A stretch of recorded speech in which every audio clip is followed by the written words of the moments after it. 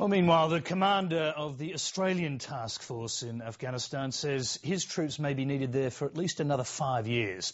And the governor of Afghanistan's troubled Uruzgan province agrees. The immediate priority, though, is helping provide security ahead of this week's presidential election. ABC correspondent Sally Sara is with Australian forces in Tarin Kowt. The people of Uruzgan province are praying for peace, but the threat of insurgent attacks is never far away.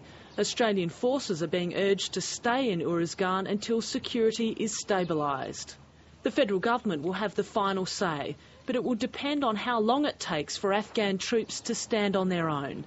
It's a very difficult question. I think that's up to 5 years, I think, we need in the first place. The commander of the Australian task force believes it will be at least 5 years. And I think it could take longer. But clearly, I just couldn't put a time frame on it. You know, in a nutshell, it's going to be the long haul. In the short term, coalition and Afghan forces are trying to provide security for this week's presidential election.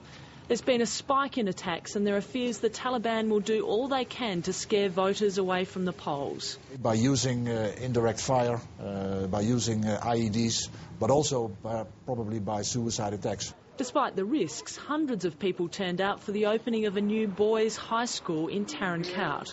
There was a heavy security presence for the Australian-funded project.